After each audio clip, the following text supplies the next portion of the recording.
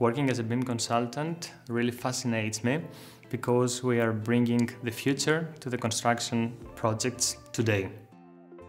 My name is Alexandros Chirtoglou and I'm working as a BIM manager for HOCHTIEF ViCon the last 5 years. I come from Greece, in a city called Veria. BIM stands for Building Information Modeling. We are using 3D models which are enriched with information to support the projects digitalize their processes. BIM is a methodology, it's not a tool. Applied on construction projects to facilitate the communication mainly between the different stakeholders. With this methodology they can bring all the information together and better collaborate. Our approach is to build digitally first. We have figured out that if you plan your construction site in advance, you can avoid a lot of troubles and problems.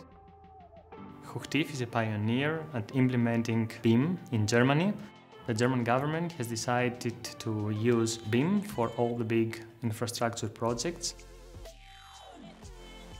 ViCon is implementing already and supporting projects worldwide to use BIM to their best.